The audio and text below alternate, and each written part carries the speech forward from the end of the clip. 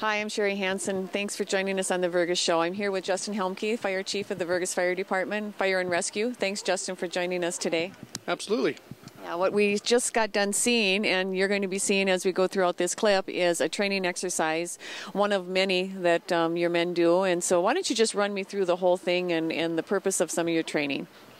Basically what we did this evening is what they call a cold water rescue. Different situations, fall, spring, when the ice is either coming on or going off. Fishermen, animals, whatever it might be. We had one just the other year, not too many years ago, where there was somebody that went through the ice. So it's a very real thing. Actually, one of our firemen actually went through the ice. So, yeah, it's definitely a reality. It happens every year. So. Okay, and so what we're doing here tonight now then is you're training your rescue squad, and so it's like a live call coming in. Yeah, what we do is we run the rescue on an exercise like this because they generally, on a water rescue, you don't have a lot of time. So those are going to be your people that you need, whether it's they're on the rescue squad or the fire department. So we train them both, so they're both familiar, the whole crew. Okay. And so start to finish, what did they do here tonight, Justin? Basically, what you saw was we rolled up. We got the call that there was a couple victims out on the water, out on the ice, and what you saw was our special rescue truck that basically confined space, water rescue, wildland, whatever, kind of our all-around rescue truck. But basically what you saw is they deployed guys in suits. We have two different kind of suits. We have like a Gumby suit, which is like a foam, which would be like the red ones you see. You can kind of see them floating down there. But anyways, that was the first suits we got. We have 3 of those, and then we've got 2 what they call a Mustang suit, which is a little bit lighter, a little bit easier to work with. It's not so clumsy and awkward. And so what we did is basically we deploy on the way out here. Guys are getting ready, suited up, so when they get here that they can go right into the water and deploy our. We've got they call it a rescue live, which is basically it floats. You can skid it across the ice. You can pull on it with a rope, and it comes in and it floats. And that'll carry 2 people. So basically you can run out there, grab a person, and pull them up on there, and then of course, everybody in a suit and the sled are all hooked to somebody on land. Right. So when they say pull, you pull them up and they'll either skid right across the ice, or you'll see on the one back here, you could see where he was busting through on the way back. And that's, obviously that's the reality. That's the reality. It doesn't go smooth, so. No. One thing I noticed, Justin, with working with it is how trained all of your people are. I mean, it was teamwork. They knew what to do. How much training does it take when you decide that you want to become a member of the Vergas Fire and Rescue Squad? There's to be a fireman, there's a fair amount. You're looking at we'll say between us and your training and everything a year, you're probably looking at 200 hours your first year, so you can be qualified.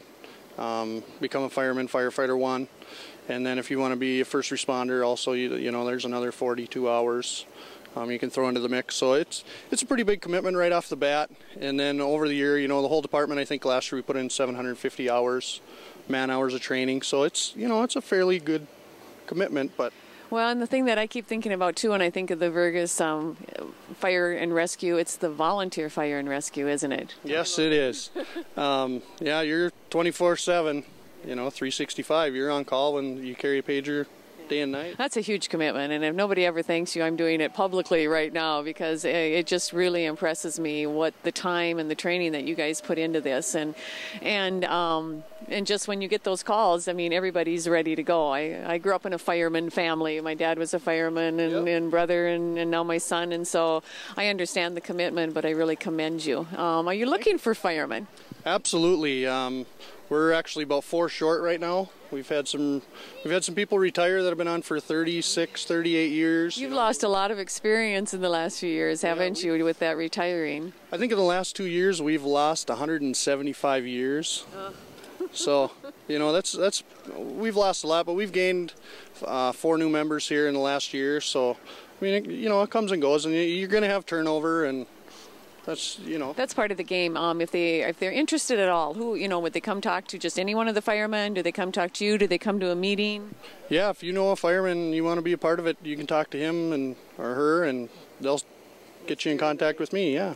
way. Absolutely. Now, when we talked about tonight and showed all the different equipment, tell me a little bit about that, Justin, how you guys obtain the equipment that is needed to maintain the status and the caliber that you guys are at.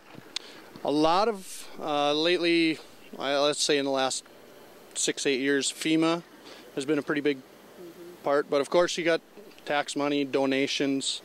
You know, we buy a lot of equipment with 100% donations, a lot of trucks with 100% donation, you know, pancake feeds, spaghetti feeds, banquets, you know. We kind of do a lot of stuff, and there's just people that send in money that just want to help the fire department, which, you know, we appreciate it. It gives us good equipment to work with, and we can get our job done. Yeah. Do you ever hear that, I mean, can you ever get in a fire department or a rescue department, you can never get too much equipment? You know, I've heard a lot of people say, well, geez, what do you need that for? And it's like, you know, all it takes is once, and that piece of equipment is priceless. You just never know until you're in that situation where you need that piece of equipment and you don't have it. How many people do you have in the department right now? Do you know offhand, Justin? We have 20 firemen on the department, and I would say with rescue we probably got 26. Okay, and then how many trucks? That's always a question I know people are asking. We've got 3 big trucks. We got a pumper, tanker pumper, another tanker, and then we've got our main rescue, which would be like the rescue squad truck that carries a set of jaws and like car accident stuff. And then we've got another rescue truck that's basically mutual aid truck, car accident truck that carries another set of jaws and rescue jacks and stuff for vehicle accidents. Then we've got our special rescue truck, and we've got 2 grass rigs and a 4-wheeler, you know, for grass fires and stuff like that. Oh, yeah, we're in the grass fire season, aren't we? Yes, we are. Yep. Well, Justin, I really appreciate you letting us come here tonight and see what the training process is with the fire and rescue squad. Hopefully we didn't get in the way too much, but I mean, and it's thankfully this isn't a real thing, but it's just really nice to know that you guys are doing the training and you are at that point where anything that happens, you're ready to tackle it. Yeah, we appreciate you coming out. You know, anytime we'd love to have you, and if you know, got any questions or anything. But yeah, it's, you know, if we didn't train and we didn't have the dollars for training, we wouldn't be able to help, and that's kind of defeats the purpose. So it does. Well, thanks for joining us on the Vergas Show. Next time you see one of the firemen around, be sure and thank them because they're an integral part of our community. Thank you. All right, have a good day in Vergas.